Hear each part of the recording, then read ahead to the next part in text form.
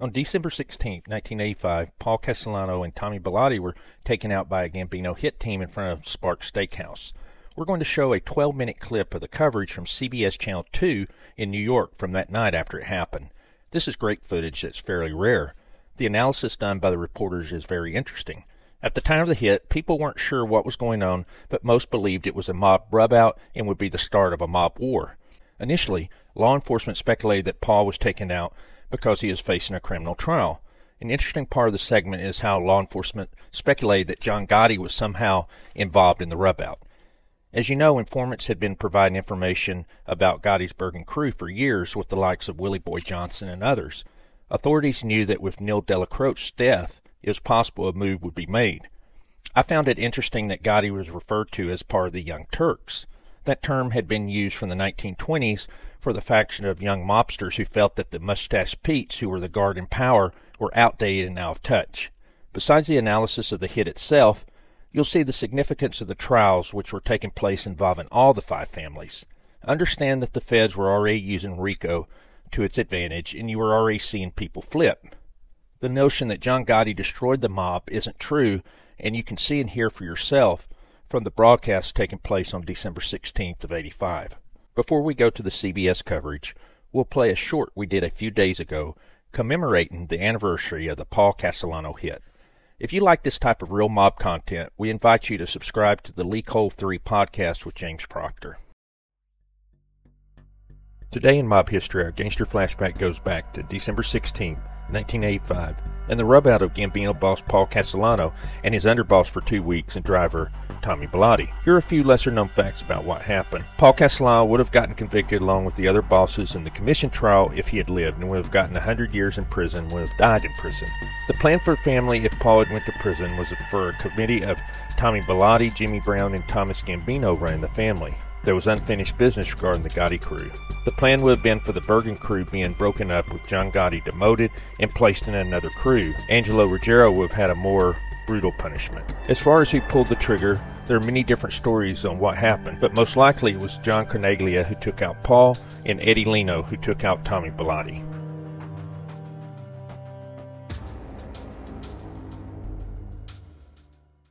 Castellano was the godfather, the reputed head of New York's most powerful organized crime family. But now the hunt is on for his killers, and the police are trying to figure out what the rub-out means to the underworld. We have team coverage of the Castellano murder, beginning with Chris Borgen, who has the latest on the search for evidence. Big Paulie Castellano's spectacular execution was a grisly piece of street theater that has left authorities with dozens of unanswered questions and apparently few leads. Federal agents and police believe that the three hitmen capped off their seamless contract with a slick getaway in a waiting car. One source said that auto had the New Jersey license plate number ABM 43Z, but today police discounted that theory. That plate number was taken from a car that was seen at about 7 o'clock at night, and we don't expect that that car will show up as being involved in this instance at all. And so while certain investigators are looking for the men who pulled the trigger, trying to figure them out, there are other investigators who are looking for the man who invited Paulie Castellano to come to this location. That location was in front of Sparks' popular steakhouse on East 46th Street. But the restaurant's owner isn't certain Castellano was headed there. I have no idea. Truthfully, we did not have a reservation, so we'd have no prior knowledge whatsoever. But the deeper question tonight is why? Why Castellano and his bodyguard, Thomas Bellotti, were rubbed out? Clearly, Castellano's image as an all-powerful Don had suffered greatly because of his recent indictment and trial on international car theft charges, plus an upcoming separate trial as a member of organized crime's ruling commission. If you took a poll of the people within his family and in the mob in general, they would find him to be a liability rather than an asset, to want him dead rather than alive. And some authorities believe that Castellano and the hand-picked Bellotti were victims of young Gambino family Turks who were allied with the late Aniello Della Croce, who was second in command behind Castellano. Who is next in line with Paulie Castellano going down? Well, I would say probably somebody from the Della Croce side of the family. The name Mr. Gotti. comes up every so often, 46 years of age. What do you think he might be? I would presume that he's a reasonable candidate. But for the time being, at least, New York City police view the Rubouts as potentially disastrous public hazards. Well, ordinarily it's done in a more a quiet place, quiet area, rather than the middle of Manhattan, such as that took place. Even Anastasia was shot inside of a barber shop. What's in the back of the head? Chris Borgen, Channel 2 News. I'm Barbara Nevins at the federal courthouse. Paul Castellano's attorney went to bat perhaps one last time for the dead mob leader today.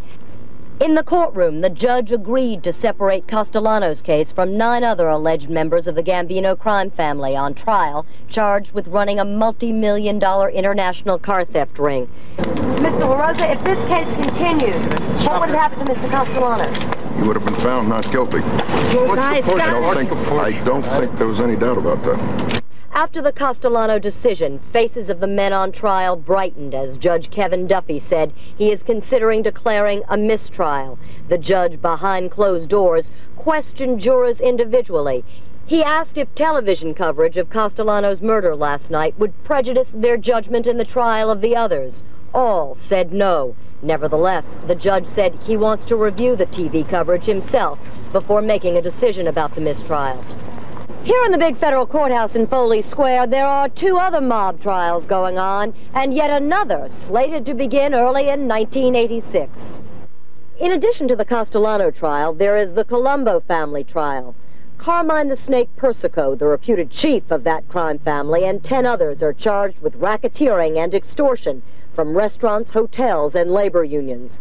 The third trial is the Pizza Connection case, where 22 mob figures are charged with smuggling $1.6 billion worth of heroin into the United States and distributing the narcotics from pizza parlors. And then there is the so-called Mafia Commission case. Castellano and 4 other alleged mafia chieftains were indicted earlier this year by the feds, charged with running an organized crime commission that oversees murder and other criminal activities. That trial is expected to begin in March. In the meantime, back at the Castellano trial, the judge told the jurors today that he would suspend the trial until after the new year. By January 7th, he said, he would decide whether to declare a mistrial. Barbara Nevins, Channel 2 News at Federal Court. As we said, last night's hit on Paul Castellano was just the latest in a long line of mob rubouts in New York City. Perhaps the most infamous was the murder of Albert Anastasia in 1957. The alleged head of Murder Incorporated was shot as he relaxed under a hot towel in his favorite barber chair at the Park Sheraton Hotel. That hotel is now the Omni Park Central at 7th Avenue and 55th Street. The barber shop was moved to a different part of the hotel about 15 years ago.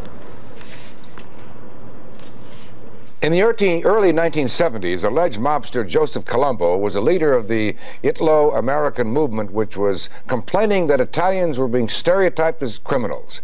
Then Colombo himself was a target of mob violence, gunned down at an Italian-American rally in Columbus Circle in Manhattan. He remained in a coma for 7 years before dying of the bullet wounds. The man accused of ordering the hit, Crazy Joe Gallo, met a similar end the next year. He was gunned down while celebrating his 43rd birthday at Umberto's Clam House on Mulberry Street in Manhattan, the heart of Little Italy. Our team coverage of the Castellano killing continues now with a look at the impact organized crime has on you. You may think you're not affected by the mob, but as Neil Rosenau reports, the cost to you and your family may be very high indeed. If you drive a car in the New York area, federal officials say you pay tribute to Paul Castellano's organization. By stealing cars, organized crime makes big money on used parts, and you pay higher rates for insurance. If you buy meat in the supermarket, Paul Castellano's gang has already taken its cut. Back in the 70s, the price was 7 to 10 cents a pound, added on to the cost of meat by the racket that was going on, where you had to sell to a mafia middleman who was paying off to Castellano and a couple of other mafia people in order to sell your meat in New York. Jonathan Whitney's book, Vicious Circles, shows how organized crime's interests are far broader than just gambling, illegal drugs, and prostitution. Most anything that moves by truck costs you more because the mob is involved. Crime bosses like Castellano make millions from the clothes you wear, the food you eat, and the roof over your head. That's why the government spends taxes to put the bosses on trial. It's an extra tax that we all have to pay. Hidden? It's a hidden tax. Yes, it is a hidden tax.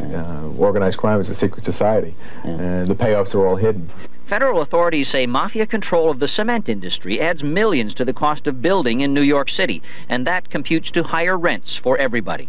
Experts say the mob takes its cut in construction the way it has in the garment industry, by infiltrating unions and corrupting them. This particular group has done that in the garment industry with control of the trucking business through control of the union, which required each garment manufacturer to sign up permanently to a trucking company, and this was all negotiated by the crooked union as the middleman. The objective of organized crime is to make money by any illegal means possible. They rob from all of us. And if they can't get their way by extortion and economic muscle, they're willing to use any means necessary. Paul Castellano proved that once again last night. I'm Neil Rosenau, Channel 2 News. You have to go back 6 years to find a New York City mob hit with the significance of the rub-out of Paul Castellano. Carmine Galante, who reputedly hoped to become the boss of bosses, was gunned down while eating in an Italian restaurant in Brooklyn in 1979. His cigar was still clenched in his teeth when his body was found by police. The name of that restaurant was Joe and Mary's, but it has since been replaced by a Chinese restaurant. Paul Castellano's murder has only added fuel to the public's fascination with the mob. Anthony Mason got reaction today from people in two neighborhoods, the Staten Island community where Castellano lived and the Manhattan block where he died. Along 46th Street today, the curious tried to recreate the already famous Castellano rub-out. For some, it was a way to verify something which seemed almost unreal. Well, it's probably all part of a movie script. Steven Spielberg around here? We're not sure. Television crews, including this one from Japan, made it feel like the movies, but it was all very real to those who heard last night's shooting. 6 shots, exactly. Boom, boom, boom. That's it. No more. And I seen the body, one body. I think the mafia is alive and well and living in New York City. On Staten Island, where Castellano lived, all was quiet today. A police car and a private security guard kept the press from getting too close. Neighbors wouldn't be quoted on camera, but one called Castellano's death a strange kind of justice. You live by the sword, you die by the sword, he said, a sentiment shared by people who passed the scene of the crime today. They're gangsters, who cares? They don't give any value for life. They only kill each other, they deserved it. If you got in their way, they would have killed you just anywhere they wanted to.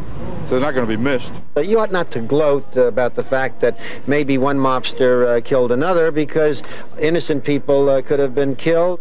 Midtowners in hectic Manhattan were especially uncomfortable that the underworld surfaced on their streets.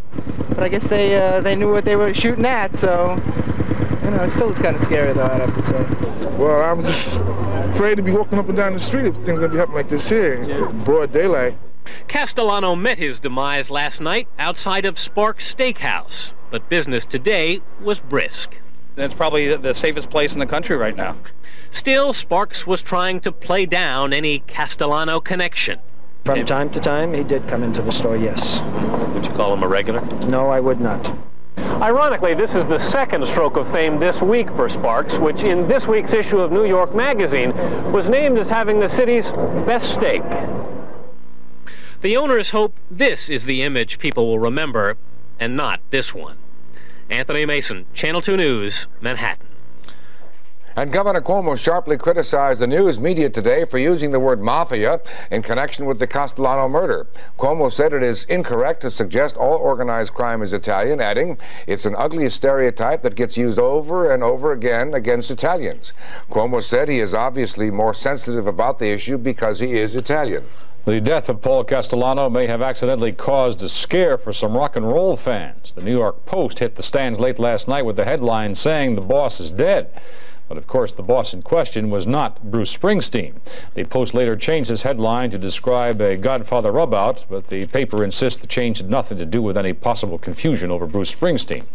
The paper says they change their headlines all the time. The Post could not say how many papers were in circulation with the first issue headline. In other news coming up this evening, I hope you found the show interesting. We'd love to hear your thoughts in the comments below. Also, if you could subscribe, like, and share, that would be much appreciated. Lee and I also have a Patreon channel that we're partnering with Angel Gotti on called My Father's Daughter with Angel Gotti. We encourage you to check that out as well, as we put up new content several times a week. Finally, we have a channel called Wrestling with the Devil, where we talk about professional wrestling, MMA, and boxing. Please check it out as well. Thank you for watching.